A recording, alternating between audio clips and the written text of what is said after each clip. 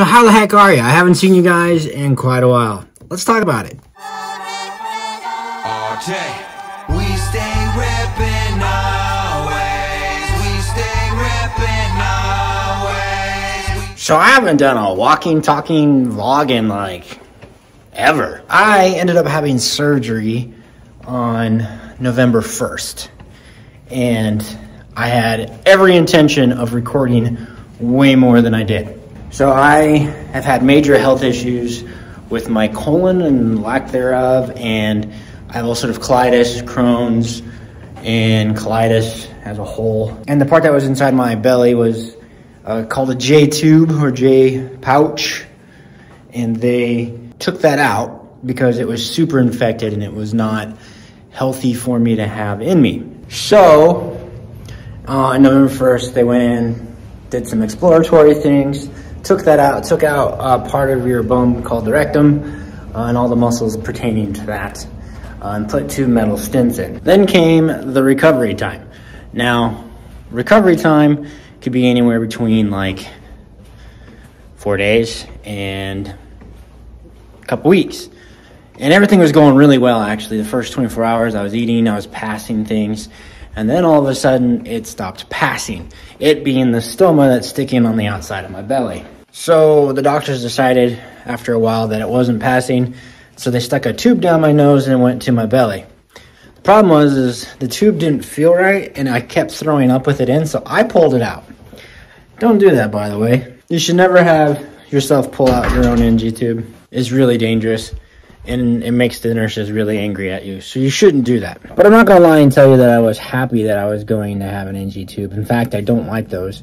I have a scar on my nose from one. I have lots of really, really bad memories. And so instead of doing NG tube, they started doing some weird medication things. And I just asked a bunch of people to pray. So I asked the church body, I asked family, I asked friends to pray. Specifically that the colon would wake up. And within a couple few hours, actually about a day, it did wake up. And I instantly thought, man, God's a great God. And here's why. Up to the point where my NG tube needed to come in, at any point I could claim that I was healing. Like I was doing the healing. But at that point when the NG tube had to go in and things weren't working, I could no longer claim that. And what I'm saying is basically to the point where I needed the NG tube, I also needed to have God show up. And honestly, the only thing that I can really say about that is God showed up because we asked him to, but God also showed up because I needed him to. So what I'm really trying to say is this. At any point in time, I could claim I was healing and I was doing all the work and I was not really needing God.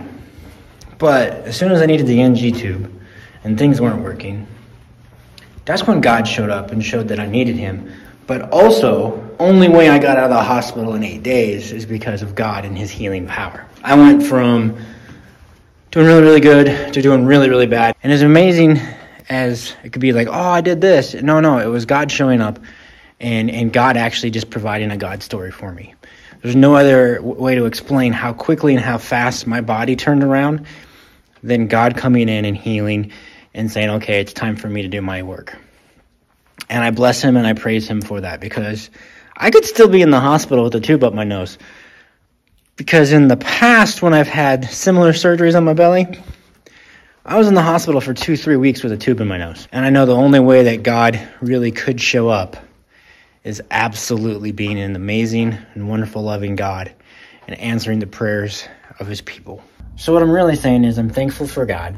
I'm thankful for his ability to love on me, to heal on me. I'm really thankful for family and friends who love on me and care for me. I'm thankful for a church body who prayed for me, cares for me, loves on me. And I'm very, very grateful for the love that God gives each one of us. He answers our prayers when we ask.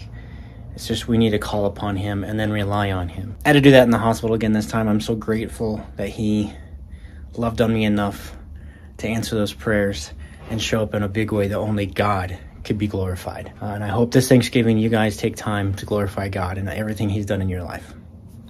Deuces.